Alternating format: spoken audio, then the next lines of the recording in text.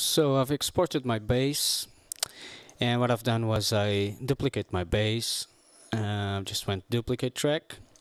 So I got two bass tracks right here, and later on this is for the single purpose of separating it into two different tracks. One is gonna have the sub frequencies, everything below around 200 Hertz, all the sub, and the other track is gonna have all the all the I stuff of the bass, so we have more control. You'll see later on. Now in my mixer I want to organize everything perfectly. I'll just show you what I've just done. First thing I've done is I've opened up all my folders and select all my group channel tracks, like the kick and bass, the leads and pads, the percussion, and then I went in the mixer and I used this hide button. I've done this for the groups. See, here I have all my groups and my delay and reverb, and I've done it for the kick and bass. I'll just show you what I've done now for the percussion, which I need to do next. So I'm gonna unfold my percussion. So everything inside my percussion I'm gonna select, including the group channel. Everything selected. So if I go into my mixer and I press left alt, I'm hiding all these channels, and this is because this is activated. If I deactivated it, everything is going to show up, and now everything is set to hide, so when I press this, everything is hidden. Now I want all my percussion to show up on this set view, or whatever you want to call it, of the mixer. So I'm pressing left alt, holding left alt while I press left click on my mouse. Okay, nothing else on my percussion there, and if I hide it, only my percussion shows up, including the group channel of the percussion in last. So now I'll just come down here, press plus, and type percussion. I'll press OK, and it's saved as percussion. Here we go, there's percussion. I can go kick bass, groups, percussion. It's lovely, ain't it? Helps a lot. So I'll do the same with effects and leads and pads, and be right back. So now everything is well organized.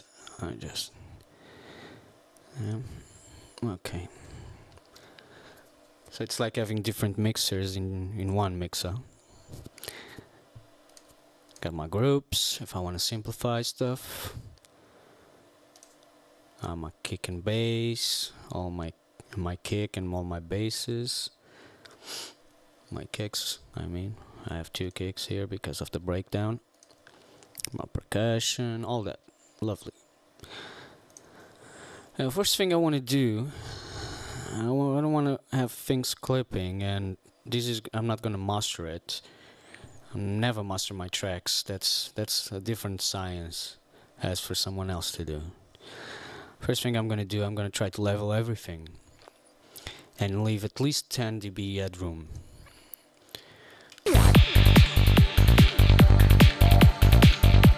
So here you can see.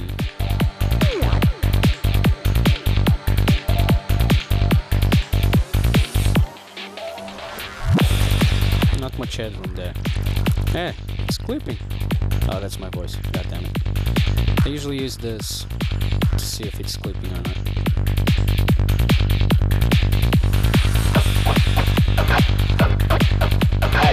Oh, forgot I have two basses there. Anyway, let's start with the kick and bass. Let's make that sound good. I just hope it's not a mess to use my microphone here. Let's see. Oh, my kick is gonna have a... yeah, it's got a reverb at some point. Don't want to change it because it's automated for the insert. I'll just leave my kick right now. Let's start with that bass technique I was just talking about. So I got this bass low.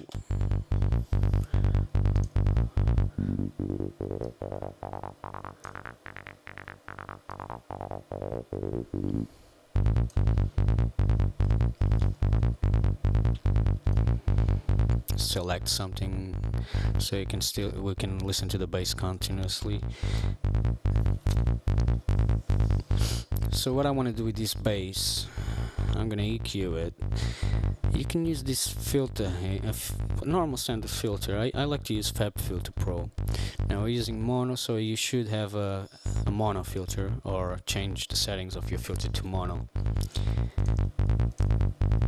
There's our bass. Well, what I want here is just a low frequency, so I'm gonna have a high cut.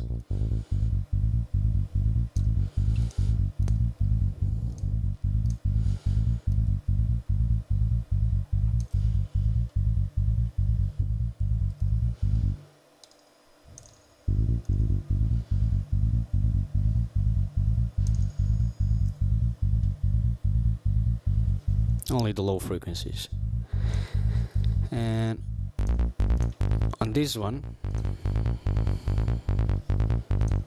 I want the high ones. So low cut, 48.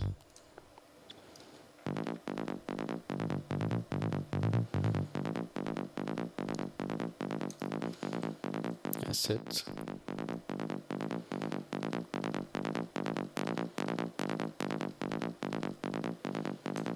Just adding an ice shelf so we can have a more.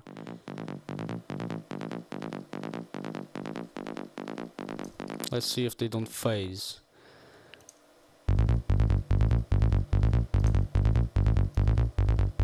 That's phasing. Now phasing is when you have two frequencies going in the same place with the same kind of waveform. They cancel each other. That's when they phase, that they're canceling each other. So you have, see, this area is already being covered by the low. I'm covering it with this channel as well, so it's cancelled. We can't listen very well to this area. So you have to be careful with this.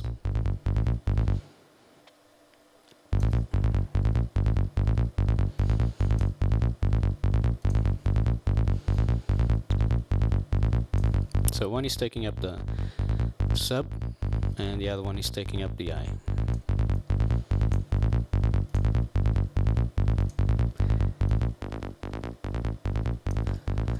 Now on the sub frequencies I don't want much rumble.